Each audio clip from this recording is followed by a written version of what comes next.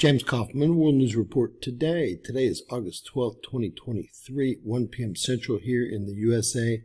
God bless you and yours, no matter where you are in the world. Please subscribe, give us a thumbs up, ring that bell for critical future updates. You're looking at Earth's electromagnetic field. We can see some disturbances. They don't look very strong. These disturbances appear to go up to about 100 hertz, and some of them a little bit higher, perhaps up to possibly 200 hertz. But there is something agitating Earth's electromagnetic field. When this usually happens, we see a response from our Schumann resonance. We're going to figure out what's going on today together. All right, this is our Schumann resonance. Now we see spikes that look like they definitely exceeded 50, maybe even 60, maybe even 70 hertz. This is not up to date. This model is lagging by over 2 hours, although when I show you the 6-day comparison, it will be up to date. So we see the Schumann resonance started activity around 1400. There was a lull till around 1445 UTC time. Then we had some activity, another lull, and some additional activity here. Please note the geophones up here getting hit for about an hour's time period, and then that occurring again or starting to occur again here. Heading over to our Schumann resonance 6-day comparison. This is the first day in 6 days we've seen any significant spiking in our Schumann resonance. I definitely check several times a day for everyone. And we can see the activity, like we talked about, started around 1400, had a gap, started again. And this is the activity we couldn't see.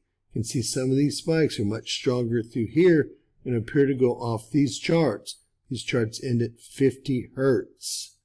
This has been ongoing for over a 2-hour period of time.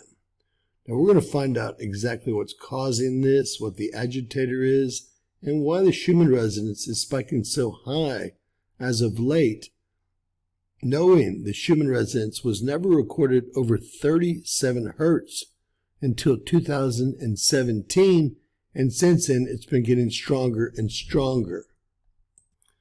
All right, looking at our amplitudes, they're also running behind time here. We're missing several hours, but at least we get to see when it started, and we talked about about 1400, we've had our first significant bounce, and then after that there was a gap, and we've had another bounce here, but we are missing about 3 hours of data here as well, and the Schumann resonance got stronger at that point. All right, for those of you who don't know, the LHC at CERN had a leak about a month and a half ago, and they've been trying to fix that leak. No beam has been operational in over a month, and you can see a beam is expected in the first half of September down here. Again, cool down in progress August 9th. So they are in fact trying to fix this hole that developed in the LHC, and the beams are not operational in any way. The next thing we'll do is we'll look at the space weather. This is our KP indexes. These indicate space weather conditions. We see that we have a geomagnetic disturbance here on our Fredericksburg index, but the rest of them show nothing at all. Very calm space weather from all three other KPX indicators. The gist of that is we don't have intense space weather hitting Earth currently, and if we did, it wouldn't be hitting Italy because that is currently not sun-facing.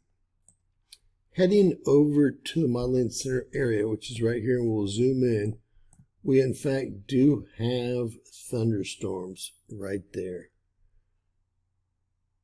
You can see the lightning here indications, and I'm going to zoom you in to show you exactly where the modeling center is located.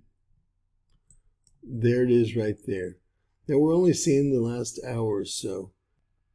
Now there's a good chance that the Schumann resonance will cease unless some of these other storms that are coming over the mountains here actually make it.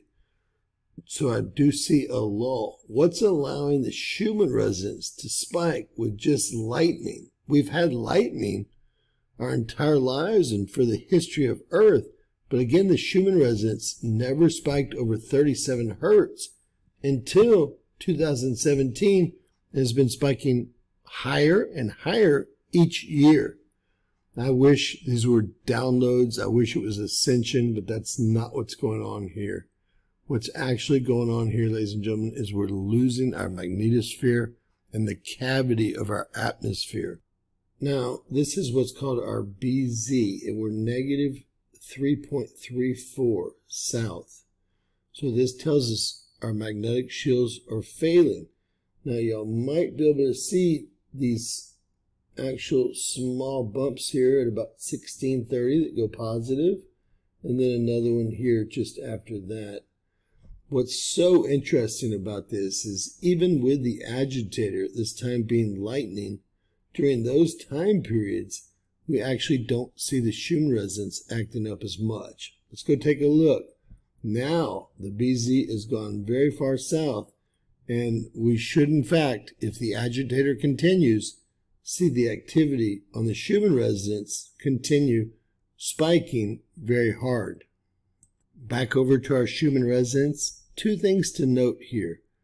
Prior, when the BC was negative, these spikes went higher than usual. Some of them look like they could have gone off the chart. We'll look at the 6-day comparison as well. And then there was a lull here when we see the BZ going positive. And then these spikes here would be considered normal. They're really mostly under 30 hertz. Let's take a look at a little bit more information here. Here we can see it a little clearer, right around 1600 UTC time here, 1630 as we saw. We see a lull, at least in intensive spiking. Now we see some spiking in this area while the BZ goes positive, but it's in normal ranges to 20 hertz. As soon as that BZ goes negative again, we get a very large spike and then spikes that seem much stronger than this time period here, when the BZ went positive for just a split second.